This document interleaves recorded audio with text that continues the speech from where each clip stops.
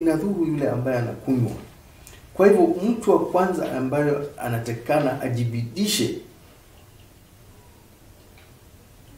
ni yeye yule mlevi ambaye hawezi kukaa bila kunywa. If one will put into context the words of Embu County Commissioner Abdullahi Galgalo, then he will see the seriousness the effect of illicit brewing does to a society. A quick flashback. 7 years ago, Embu County hits the headlines for the wrong reasons, with more than 40 people in Embu County losing their lives to illicit liquor in less than a week. Across the country, more than 100 others died in the same period. Those who survived have a story to tell. We visited 3 different homesteads in Embu County.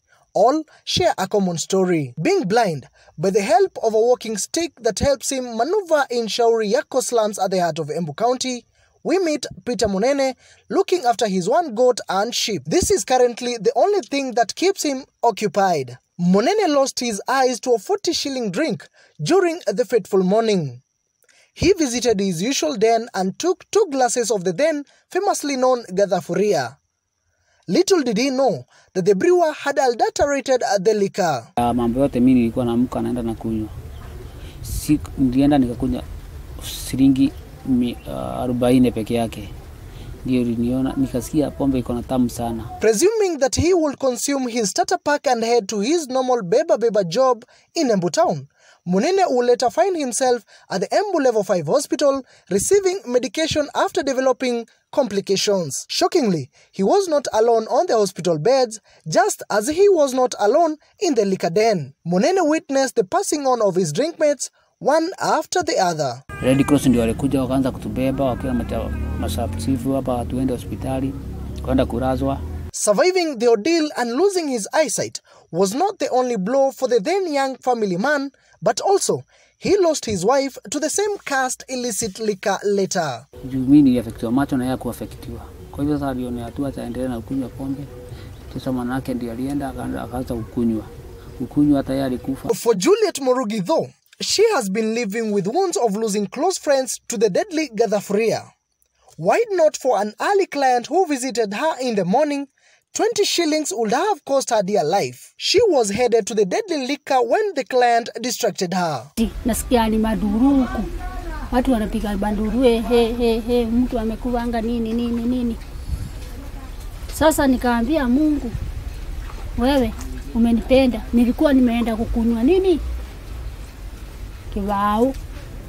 Nikarudishwa na hiyo makanga. Nikunja nimpatie nini?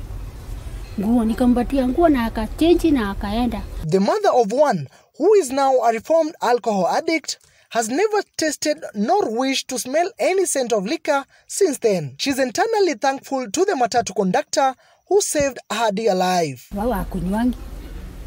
Mama akunywangi. Mama yake akunywangi. Sasa vile tuendelea hivyo tu. Sawa Mungu amesaidia mama yao. It is a different tale for Nancy Wanjiku. The pig farmer has never been alcoholic, but the killer drink costed her heavily. While in her usual duties, she received a distressing call that her husband is unwell. Hurriedly, she rushed home and took him to the hospital. She had left her husband drunk at home, nothing unusual at the time. Nimemwacha hapa nyumbani akikuwa mlevi. Mimi nikaona ni ulevi tu. Nikaenda town. Nikitoka town nikakuta amegonjeka kabisa. Tukatafuta ngari tukampeleka hospitali Njeni. Akaandimizwa. Tukakaa mpaka saa 3 za usiku. Akakufa. Akatuacha. The mother of 7 whose husband died in her arms at the hospital bed left her with a huge burden of single-handedly raising their children.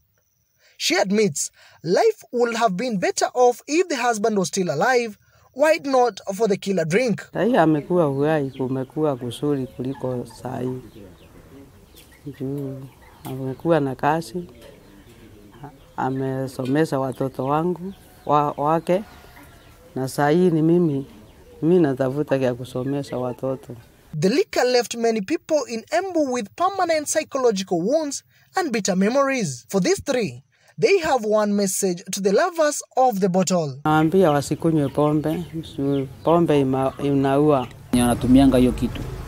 wasome na mimi. Ile Mungu naweza kuambia watoto wangu tu, Mungu awashindie wasi hiyo maisha nilikuwa nayo zamani.